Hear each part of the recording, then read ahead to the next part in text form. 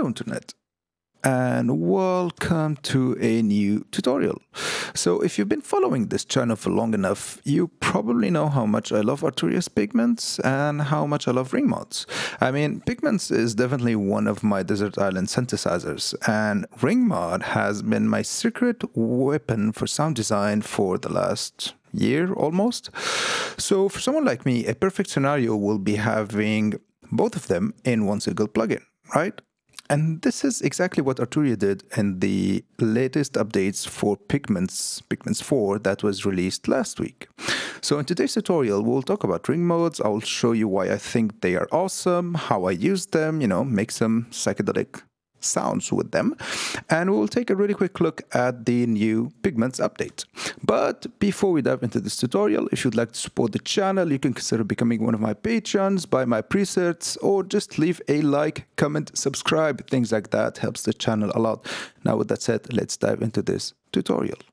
So here we are in Bitwig, and this is the new Pigments, and as you can see, it has a new white skin now. I really love this new skin. I've read online that some people didn't really love it. I really love it because, I'm someone who gets bored a lot, like it's really easy for me to get bored, and having the option of switching between the black and the white skin actually plays a lot on my creativity, if that makes sense. Like it's just the fact that, oh, a new fresh look, and yeah, this thing helps me a lot. So this is a really nice added feature for me. And yeah, for sure we have the ring mod in here. I'm really going fast and quick about the new add-on, and I'll just mention the ones that really interest me because there's already a million of videos on YouTube talking about each one of these new features, and I just don't want to add new videos to this million of videos list. So yeah, anyways, as I said, we have the ring mod in here. Awesome, Arturia, thanks a lot.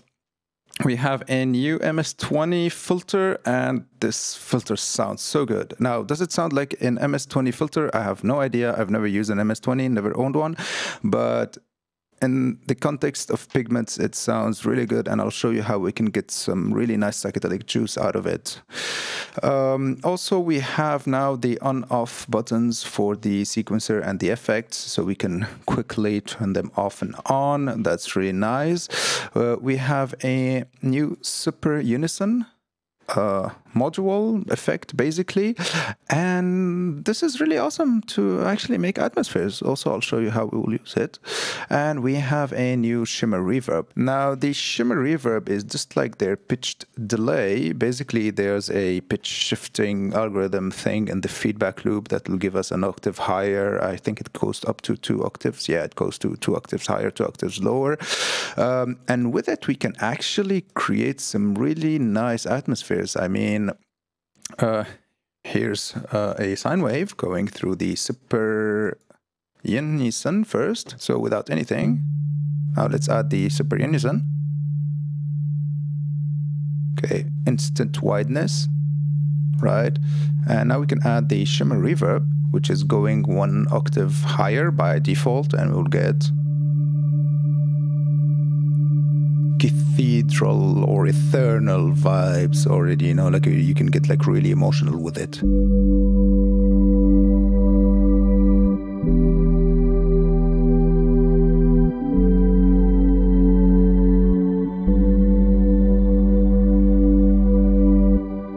Awesome, but we're not here to make emotional stuff. We're here to make awesome psychedelic mind-bending sounds. So let's get down to that. Okay, so I'll turn off the shimmer. You know what? I'll just initialize the preset real quick in here. Turn off the effects, go to the wavetable engine. So I'll be using the wavetable engine in here, and I'll keep it to a sine wave. And I thought to myself, the best way to show you how good and what we can get out of a ring mod is by using simple waveforms, and in this case a sine wave, right? So yeah, I'll use the sine wave of the wavetable engine. Nothing too special. I'll turn off the unison option in here, and in the modulator section we have, well, basically the sine wave. But what I'll do, I'll actually use engine 2 as a modulator for engine 1. They've added this option in update 3, if I'm not mistaken. So I'll turn on engine 2 and I'll set it to a wavetable and I'll keep it on a sound wave. Now, why I chose the engine 2 instead of a modulator in here, especially that I'm using a sound wave to modulate, is because this modulator goes high up as 36 semitones, while the engine 2 can go up to 60 semitones. And this is really important for this trick. So check this out. We have our sine wave. I'll set the modulation to ring mod. I'll crank it all the way up. So now we have this. Pretty awesome. So what I'll do, I'll go to the LFOs in here. I'll take the first LFO, I'll set it to sample and hold. Oh, by the way, I forgot to mention this. They've added a lot of UI improvements and workflow improvements. And now in the LFO section, we don't need to scroll through the waves to get to what we really need. We can just choose it in here. You know, we have the basic waveforms basically. So this just makes it easier and like straight to the point, if that makes sense. So I'll set the rate in here to basically straight only sync mode, and I'll set it to 1/16. It's really good. And now we can, and this is a new feature, we can drag the LFO and drop it on the destination, and we can choose this vital-like, circular shape to choose how much, or dial how much modulation we want on the chorus of the second engine. To be honest, I've never had any problem with the way Pigments used to modulate things. Like I really love the fact that you can just click the plus sign in here and just dial how much modulation you want from each of the modulators. It's one of the things that made Pigments for me a special synthesizer, besides for sure the way it sounded. But yeah, it's always cool to have the drag and drop option. So now when I've modulated the second engine pitch with the first LFO, which is set to 1/16, sample and hold, we have this. Okay, I'm modulating way too fast. I'll set it to 1/8. Now we have this. Pretty cool. And now what I'll do, I'll take the first random generator in here, I'll set it to the chorus of the first engine this time, and I'll crank it to 0.5. So basically we have a unipolar modulation and it's going higher up in the pitches. So now we have this.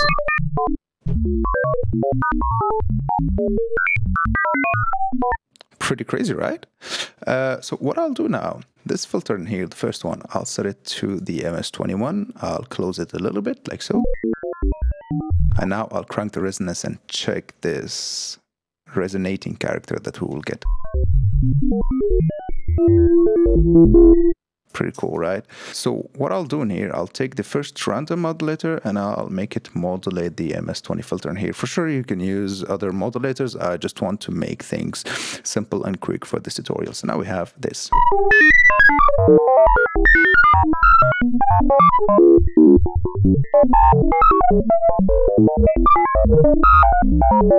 Pretty crazy, right?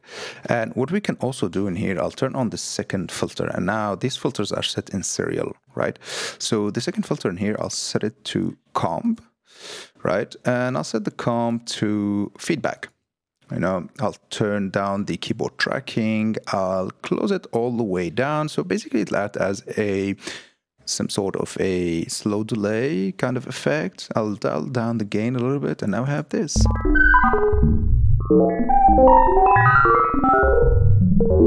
Pretty crazy, but you know what we can do? This MS20 filter in here, I'll set it to high pass 6.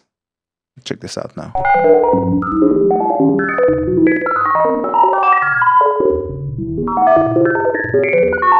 Pretty psychedelic, right? And I've set it to high pass 6 in here because I felt there was just a lot of low end when it was set to low pass 12. So yeah, high pass just took some of those lower nasty frequencies out. Now let's go to the effects section. And what I'll do in here, first of all, I'll just set a compressor in here just to keep things, in control. And I'll set the ratio to 100 to 1. Basically, it's in limiting mode now. I'll set the attack to the fastest possible, really quick release, and I'll take down the threshold.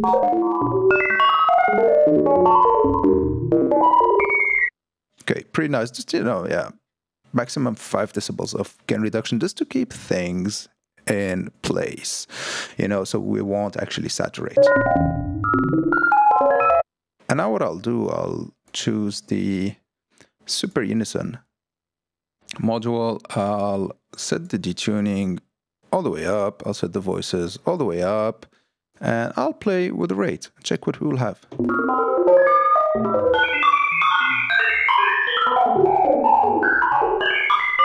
Pretty crazy. You know what? I'll set the Super Unison before the compressor.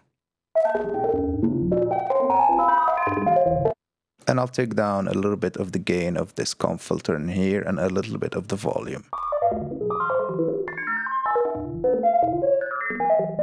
And now what I'll do, I'll take the first random generator in here and I'll make it modulate the rate of the Super Unison all the way up. And with a little bit of, 25% wet, we'll get this.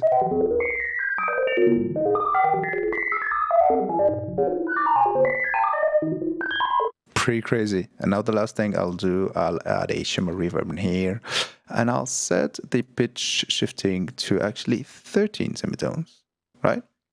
I'll give it some size, and I'll take down the high pass filter in here, and I'll close it a little bit. I'll add some ducking and some modulation, and now we have this.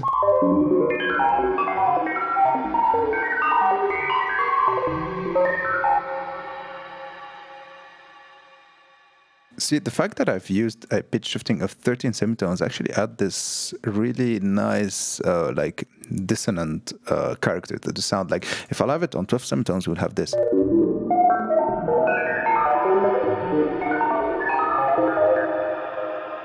Yeah, okay, cool, but if I'll add 13...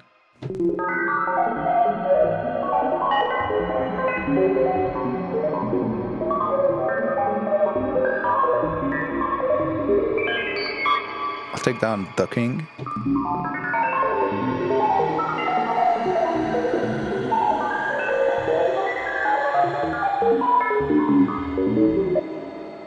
Pretty weird and psychedelic. And with a kick and bass, we'll get this.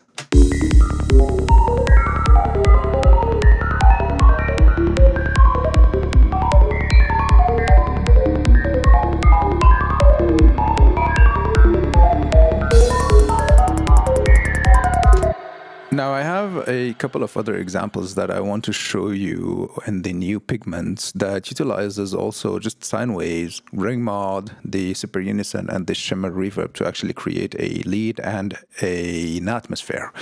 So the first patch is the lead one. So I'll turn off the FXs and I'll walk you real quick through this patch.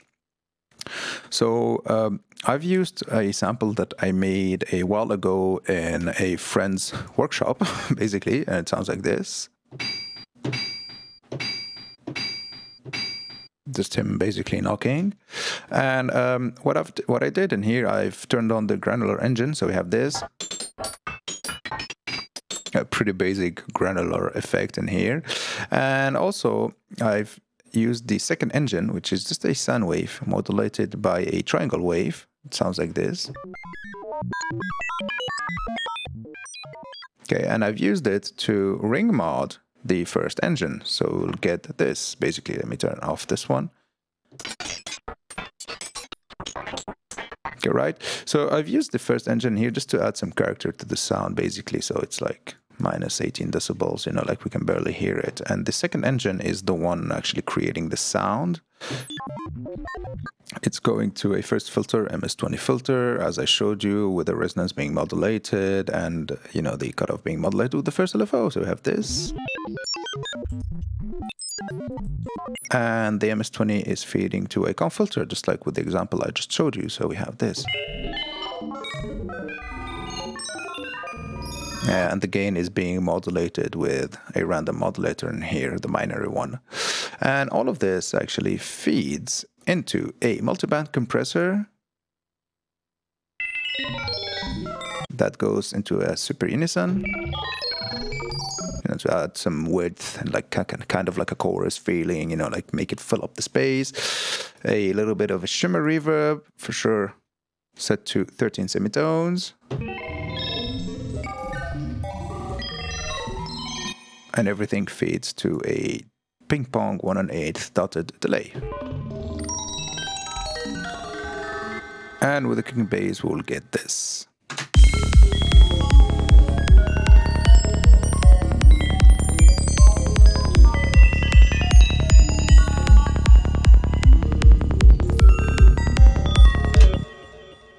Pretty crazy mind-bending sounds, man.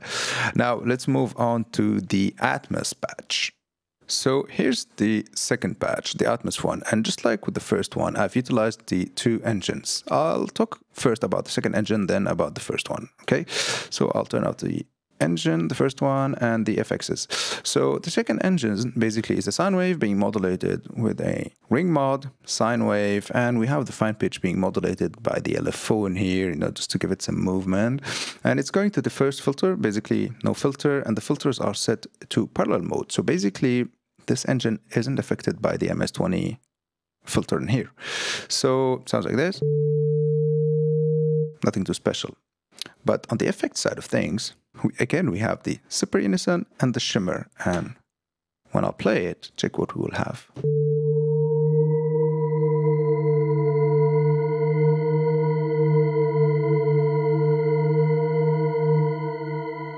Instant dark vibes. I really love this, man. Now, the first engine here, I have basically a wavetable from the Pigments4 new wavetables. You know, they come bundled with it when you update.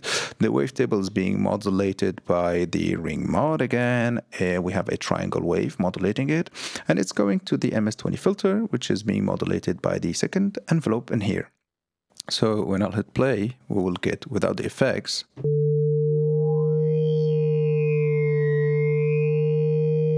you know, it's giving it some sort of a throat singing character, you know, if that makes sense. So with the effects, both of them sounds like this.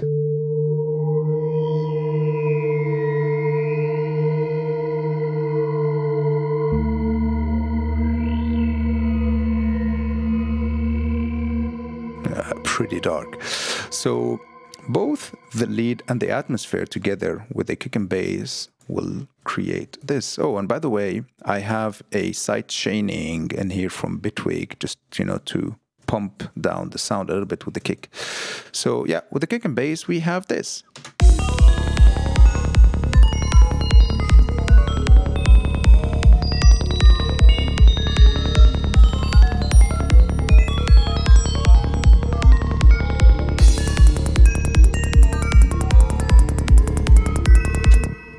Pretty dark and psychedelic. And yeah, in a nutshell, this is the new Pigments4. This is, you know, just a small portion of the crazy things you can do with a ring mod. So yeah, go update your pigments and play with these awesome new features, make some nice music with it. And yeah, with this is the end of this tutorial. I really hope you've liked it. I really hope you've learned something new. See you next time.